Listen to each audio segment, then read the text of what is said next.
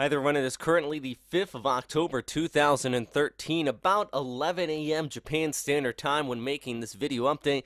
This is the radar imagery out of Okinawa Honto, Okinawa right here, Naha on the southern tip of that island, and we are seeing some of the strongest rain bands yet to be seen from the storm system pushing across Okinawa Honto here, and that is still about 100 kilometers north removed from the center of circulation, which is down here towards the south. Sustained winds in that center, likely upwards of about a strong Category 1 to Category 2 typhoon. JMA has it about 70 up to 100 knots at this time. JTWC a little bit stronger. I have to lean a little bit more to JTWC. I mean, we've been seeing wind gusts up to about 144 kilometers per hour removed from the center of circulation off towards the Amami Islands here north of Okinawa. So, yeah, some pretty intense weather coming out of the storm system today.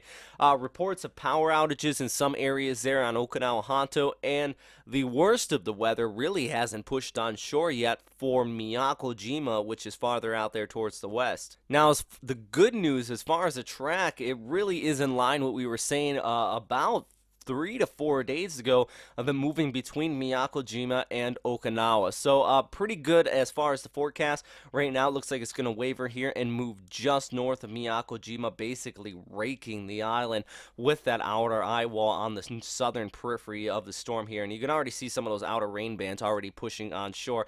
And that's where we're going to be expecting the most intense winds. Some of the eye, though, is going to be pushing just along the southern tip of Naha here. So typhoon strength winds very well possible there as our storm system pushes down there towards the south.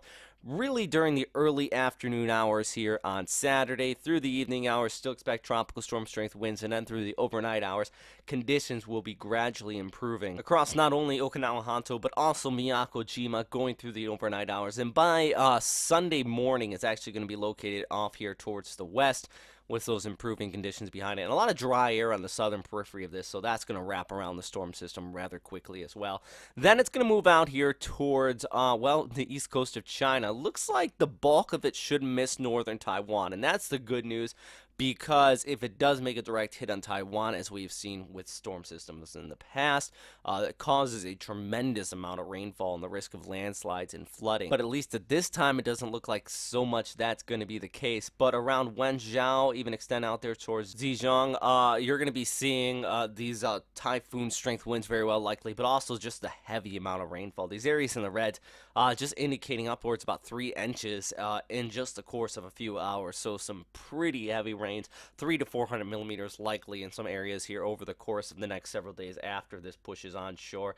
This is just showing that precip really pushing farther towards the west. Now, the good news is that do expect, after the storm makes landfall, just due to a large amount of vertical wind shear in the northern periphery, the friction out here, the winds are going to significantly decrease in intensity going through the day here on Sunday. So that's the good news as far as that near coastal areas, but it is going to drop a lot of rain. Now, right in its wake, you can see it here on the eastern side of the screen.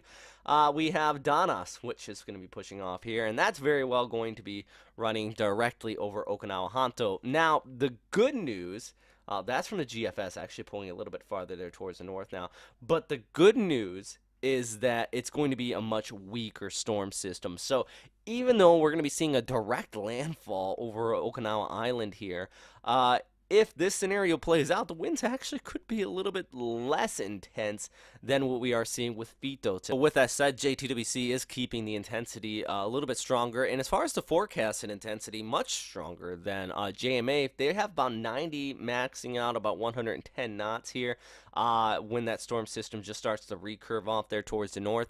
JMA, on the other hand, saying about 50 up to about 65, so they're keeping it a tropical storm intensity in the forecast. Going to be interesting how it plays out. I think a typhoon is possible. I mean, conditions out ahead of this storm system are the same conditions that are in place now for Fitow, allowing that to intensify. We have warm sea surface temperatures, low vertical wind shear in here, good exhaust aloft. The high pressure ridge off here towards the north is going to keep it down there towards the south.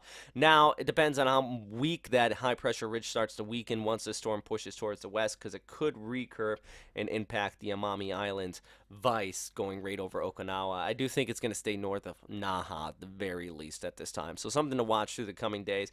But really, impact on the southern Japanese islands from Okinawa towards the Amami Islands, very well likely at this time. So you want to continue to keep a very close eye on it throughout much of these areas.